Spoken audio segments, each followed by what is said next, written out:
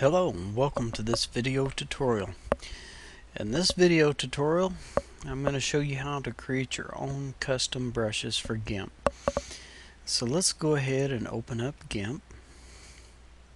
And by the way, your splash screen may look a little different. I've installed Gimp Paint Studio for Gimp. This is Gimp version 2.86. Gimp Paint Studio is just some extra brushes and presets. There's really nice add-on for Gimp, and I also have the Chaos and Evolution brush pack installed. If somebody would like to know how to install that, just leave a comment under the video, and if I get at least 5 people wanting to know how to install that, I'll do a tutorial on that. But anyway, let's go ahead and start creating a custom brush for Gimp. And what I thought we would do is create sort of a smoke brush. So let's open a new file, and let's make it let's say 800 by 800, and the default background color is okay. Now this canvas size is a little bit big for our brush, but that's okay because we will make it a little bit smaller as we go. So anyway, I've got my brush tool selected here, and I'm going to make sure I have a black color for my paint, and I'm just going to draw a couple of squiggly lines here. Oh, before we do that, let's create a new layer first, and let's make sure it's a layer fill type is set to white. Okay, now let's go ahead and draw our little couple of squiggly lines here. They don't have to match each other, and then let's change our color to maybe a really light gray color, and then kind of mix that in. And then let's grab our smudge brush. We need to increase our brush size a bit, and just go ahead and kind of smudge those colors together.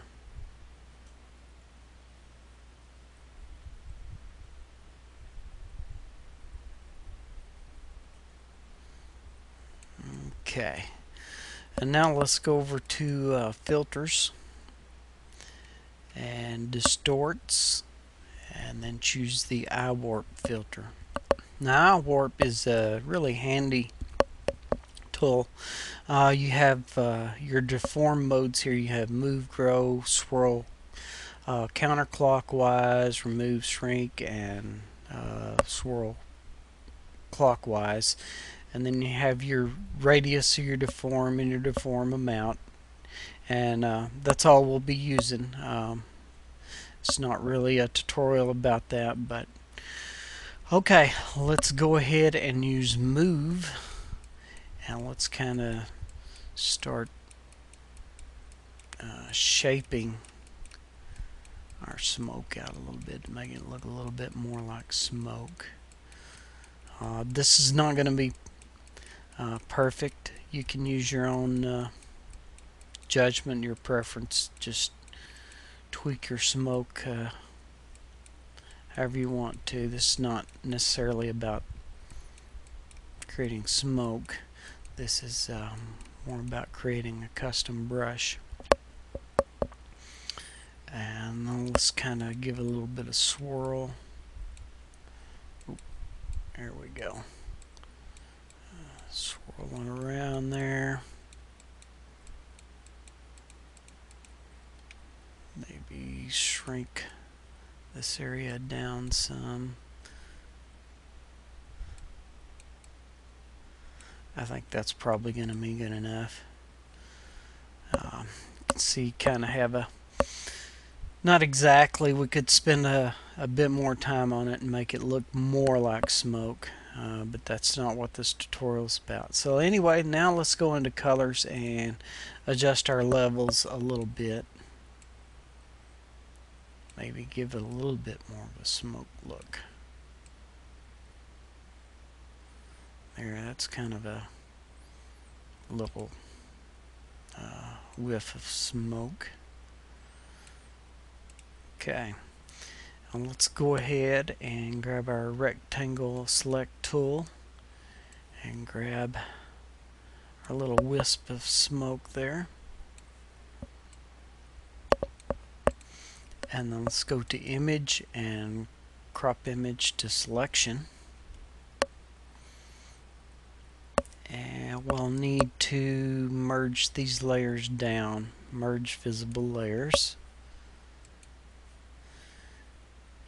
And let's make sure you just deselect it, and then we need to go to image and mode, and let's change that to grayscale,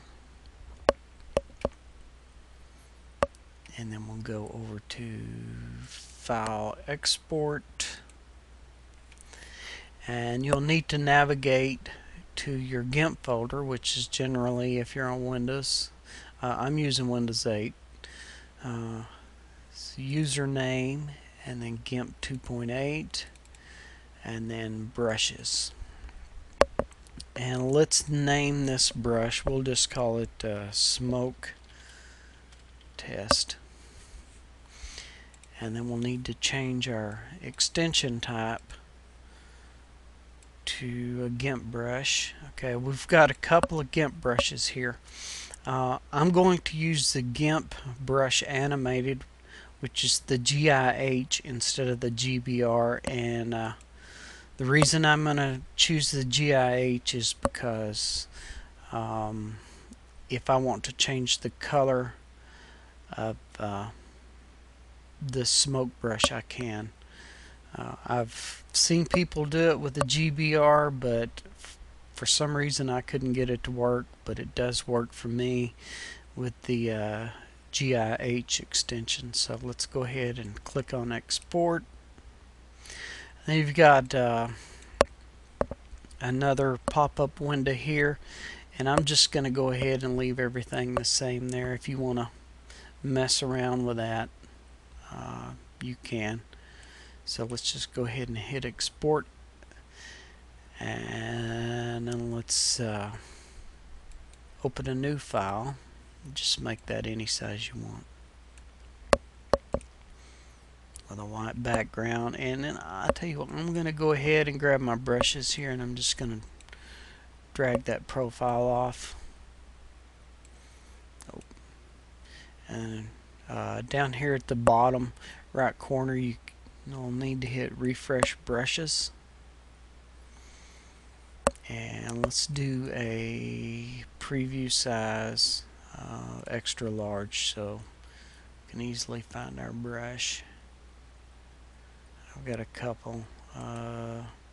Which one is the one I just made? I don't remember. I believe it's this one. I have 3 of them there, and I just forgot to delete them. Okay, let's go ahead and move this back over here.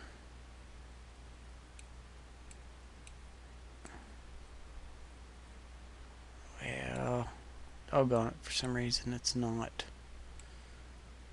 letting me dock it back over there. So let's close it up for now. Back to our brush tool. Increase the size. Oh, let's increase the size a little bit more. Can't hardly see that at all, can you? So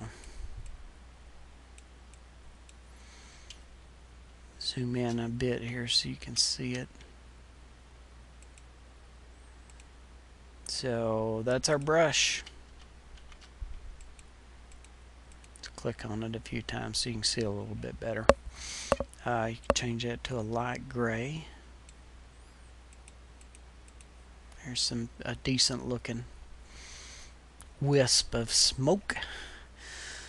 So that is about it for creating your own custom brushes. Of course, you can go in there and create, if you follow the technique I just showed you, just create whatever you want to. It doesn't have to be a smoke brush. It can be any shape, or draw out a smiley face, or whatever. So anyway, I hope you enjoyed this short little video tutorial for Gimp. And remember, if somebody's interested in learning how to install Gimp Paint Studio, let me know. Matter of fact, while I'm recording, I'll just go ahead and show you just a little bit about it. So I've got my paint tool selected here. Now let's go ahead and change our brush back to one of the default basic ones. Let's change our size down. And I'm just going to paint a little bit there. Okay. On the bottom of your paintbrush, your tool options, you have 4 icons across the bottom there, and the second one is the Restore Presets. So you can just click that and bring up some of your presets that comes installed with Gimp, but you'll notice that I have quite a few more here installed that comes with Gimp Paint Studio. For instance, Rocket Fire here, which is really cool.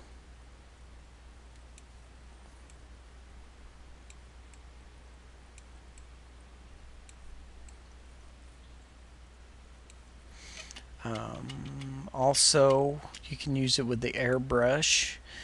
Have some presets for airbrush. You have some presets for your eraser tool. Also, your smudge tool. Some nice presets there. I could show you also. Let's open up dockable dialogues here and choose brush presets. I'll just open this on up.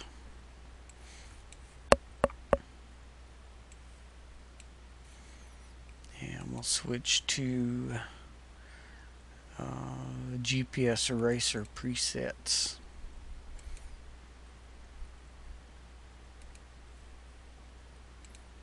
And then backspace. So anyway, you have a lot of really nice presets with Gimp Paint Studio. So leave a comment if we get 5 people requesting how to install Gimp Paint Studio. Just let me know. Hope you enjoyed this video, and I hope you enjoy creating your own brushes in Gimp. So that's about it. Be sure to subscribe and like this video. Have a great day.